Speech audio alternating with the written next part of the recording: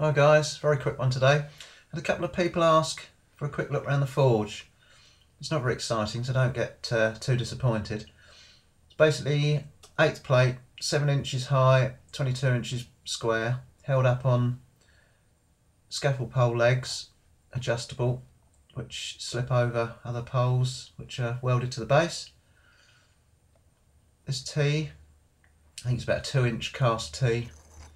Welded to a bit of pipe that goes up through the bottom of the forge, sticks out about an inch, and the main body of the forge is filled with bricks all around the outside, just leaving a sort of a square in the middle open, and then sand all around through the bricks, and then a final coating of coal or coke and dust, which will build up over the years. I clean this one out regularly, even if during use I keep making sure it's clean, because it's surprising how it restricts the airflow with dust and muck. It's getting on a bit now. This forge made about 30 years ago. There's a little tray on the side for putting your tools on when you're working.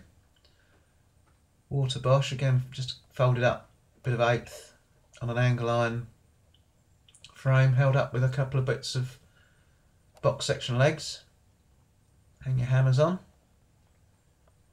Cheap replacement Chinese blower. My last one blew up. Still cost me 400 quid.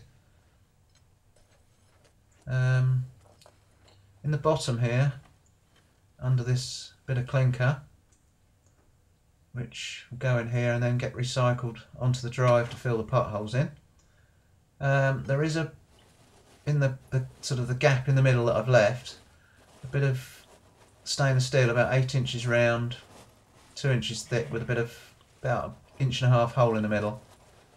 Actually, you're not going to see it, I can't get to it, it keeps falling down, but trust me, it's in there. It doesn't have to be stainless, it could be cast, could even be a bit of heavy mild steel, but it needs to be pretty hefty because that's where the bulk of the heat is going to be, and it'll burn anything else out. A cheap fire, blower, sorry. Bolts on the side there, blows out through this bit of plastic tube, which looks like it's seen better days. I want that kink taken out of it.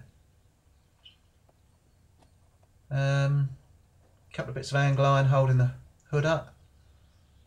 Those patches are from various different buildings I've been in, where I've had to vent out the back if I've been in a low building, through a wall or through a window. It's not doing bad, that hood. It's well over 25 years old, maybe 30 years old, because I didn't have a hood on it originally. I used it outside. It was only 14 gauge when I started. It's all controlled, the motor's controlled via this rheostat, which is simple on off, faster and slower.